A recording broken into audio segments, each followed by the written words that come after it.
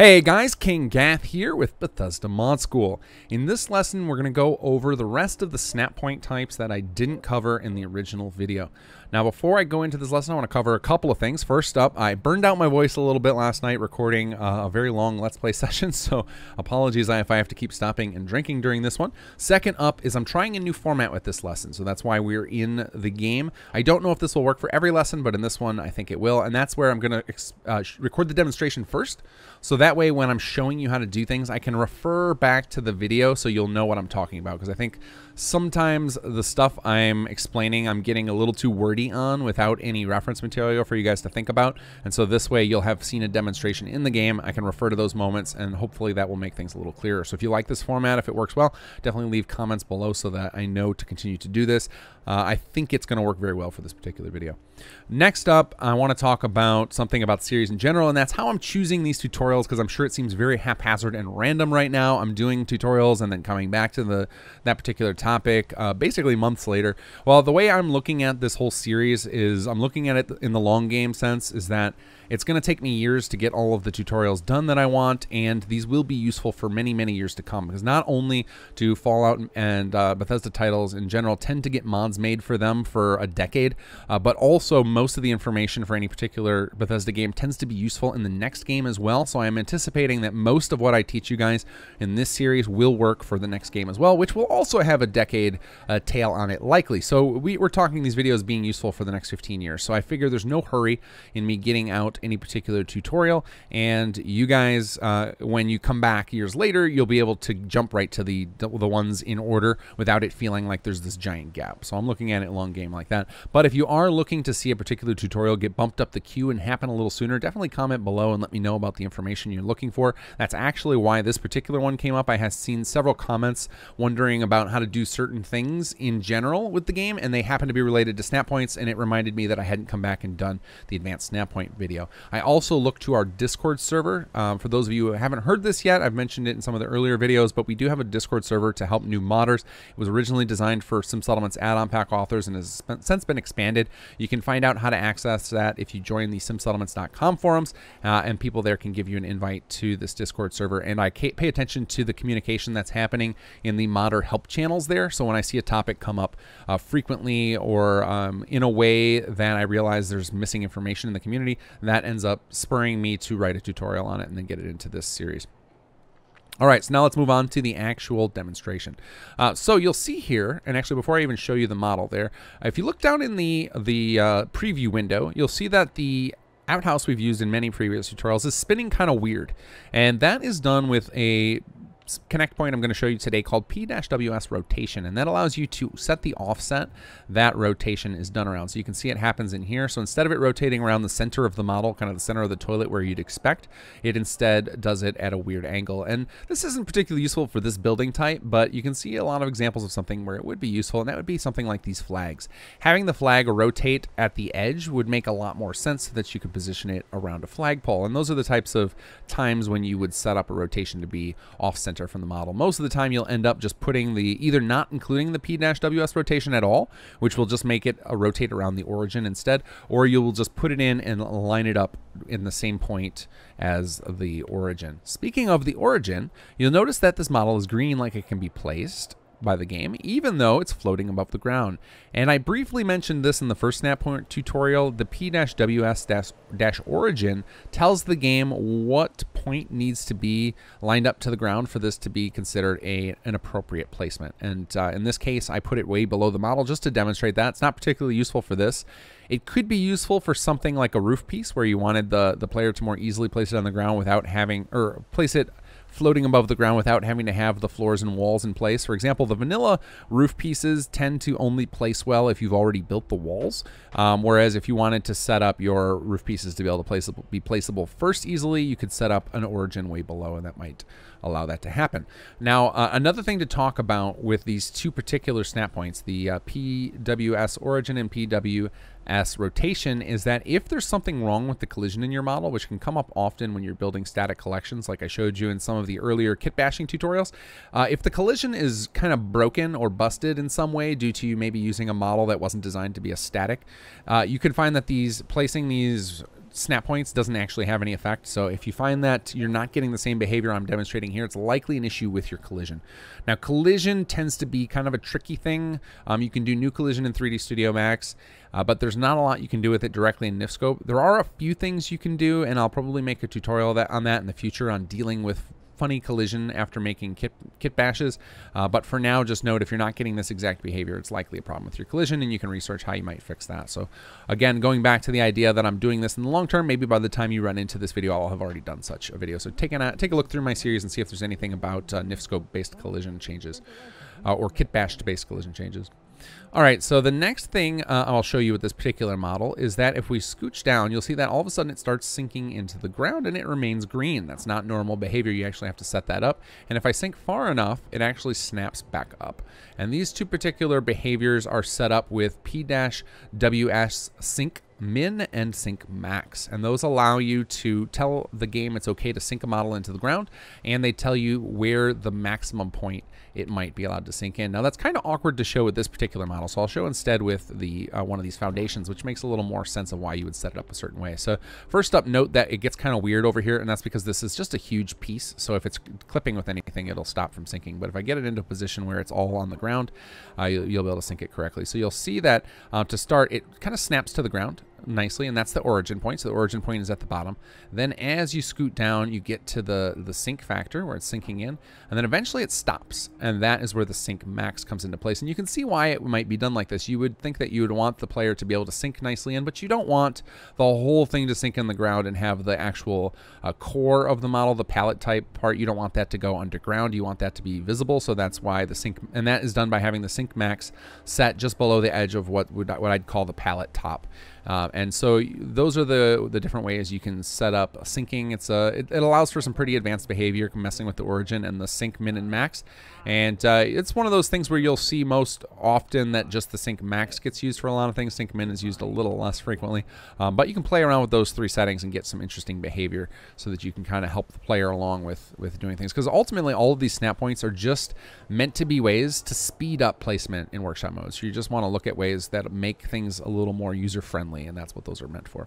All right, so let's go back. Let's put that foundation back. Let's bring this thing back up. There's one more snap point I added to this, and this will be the last one we do with this model. And then there's one other snap point that I'll demonstrate later because I didn't put it on this model because it has to be done independently. But I can actually show you on a existing Bethesda model what the behavior will be.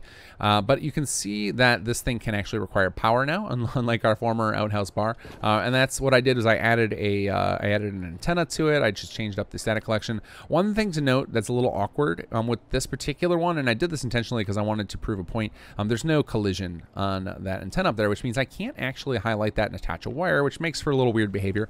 But you can actually attach a wire just by activating anywhere on the model with Y, and then it brings up the wire, and you'll see that the wire attached up there. Now, the point on the model where the wire attached is a snap point, and that's called p-ws-snap.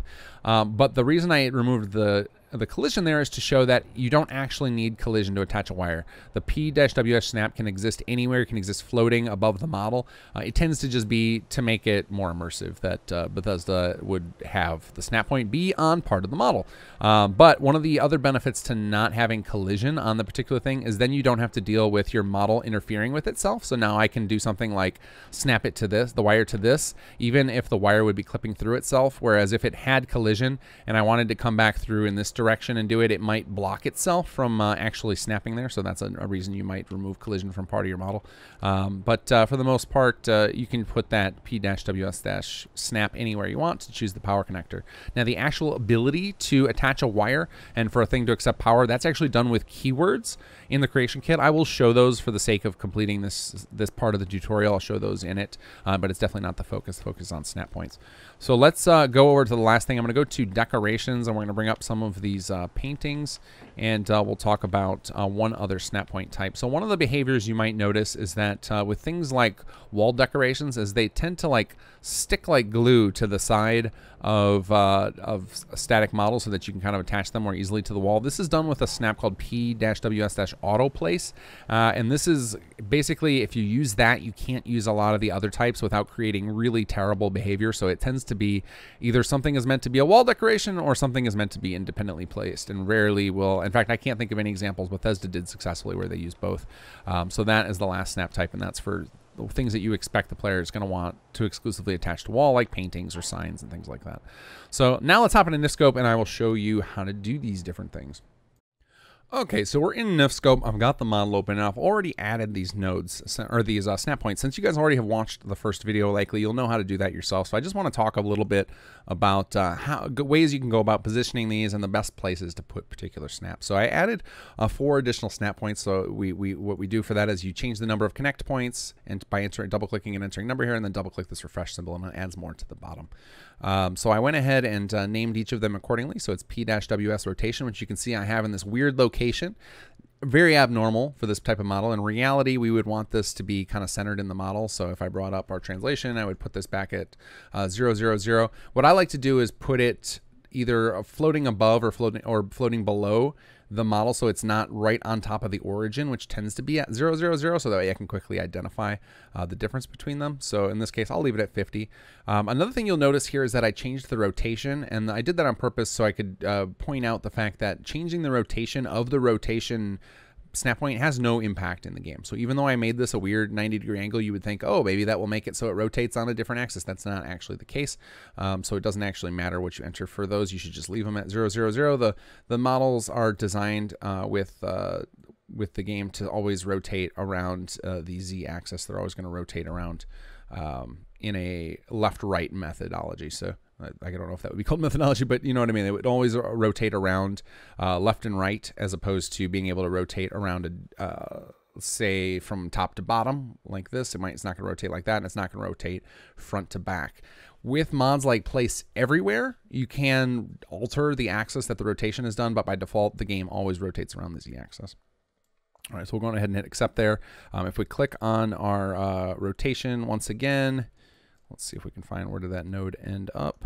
Okay, so right now it's inside of one of our other nodes, and that is likely going to be our, it's probably inside of our sinkmax. So sinkmax is, I set it up to just float a little bit, and that's the point where you could see where when we got down too far, it was snapping back up to this point. So it was snapping back up to that sync point.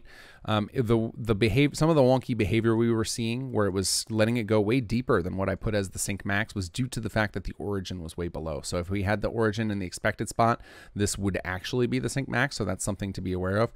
So if I were setting these up for real, the sync min and sync max, what I would actually do is probably remove the sync min on this, because I don't care. I don't want to force them to sync it in, but I would want to set the sync max so that the floor was always showing. So what I would do for this particular one, and for these, it's a good idea to work in a view like this, kind of straight on. So we'll work like this, and I would shrink this down so maybe just a little bit of the floor was showing, so something like that. So you can see there, just a little bit of the floor would be forced to show, so it's never going to sink further than that. So that way it doesn't cover up, because you don't want the bottom of the ground to cover up our nav mesh if we were to have nav meshed in there. And we'd hit accept there, and now you can see that our rotation, if I click on that, our rotation node is, or our rotation snap point, I keep calling them nodes, rotation snap point is once again exposed at the Z50 point. So you can see at a glance where the rotation node is.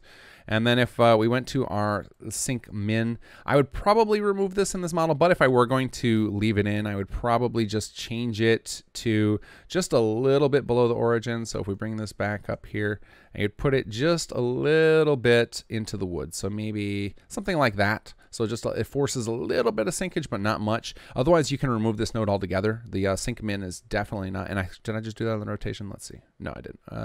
Yes, I did. I did it on the rotation by accident. Okay, so now I have the sync min. I would put that right above the bottoms, or I would just remove it altogether and not use that node. So let's push the rotation back up here, just so it's out of the way. And hit accept there. And then lastly, we'll do, well, I guess not lastly, second to lastly, we will move our origin back up into the proper position, so it will react as we'd expect. I'm going to just go ahead and put this at 0 to start, and then we'll zoom in here.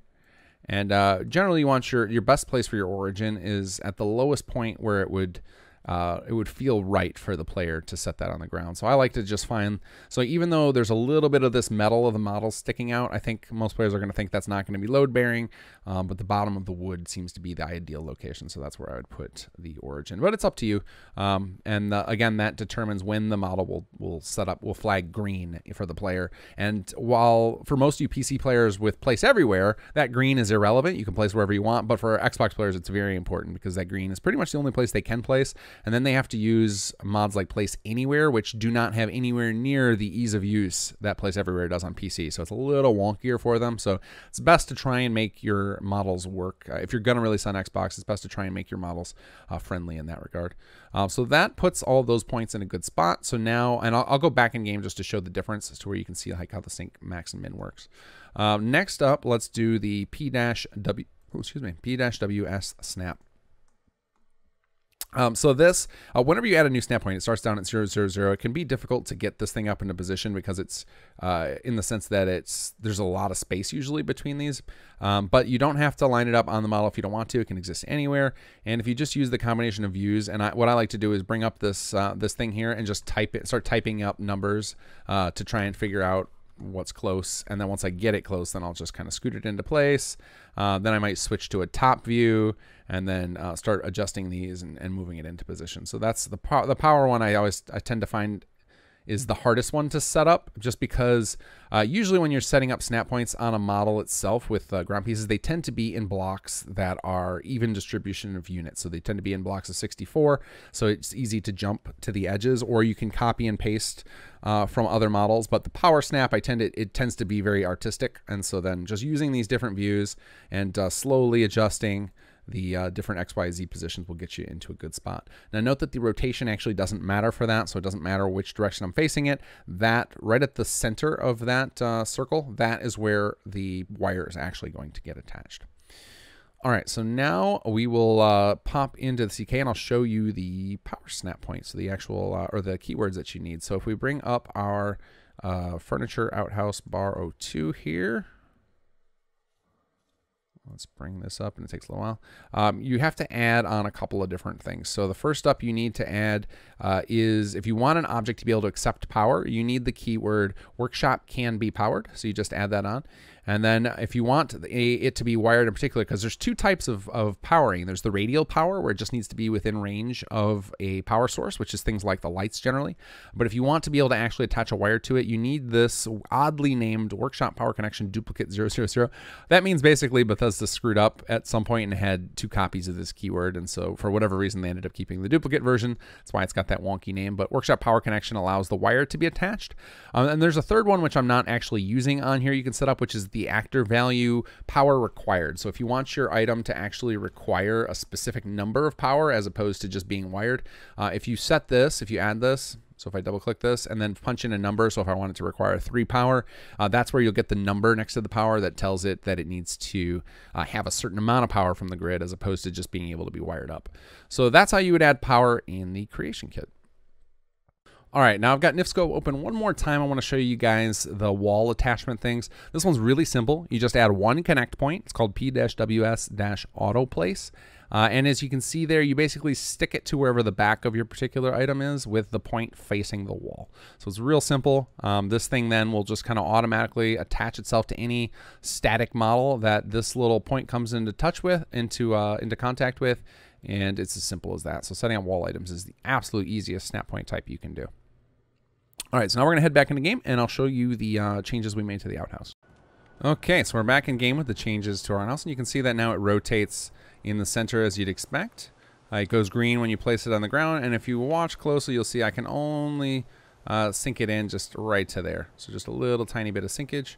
And that's how those nodes would generally be, or those, I keep calling them nodes, those snap points would generally be placed.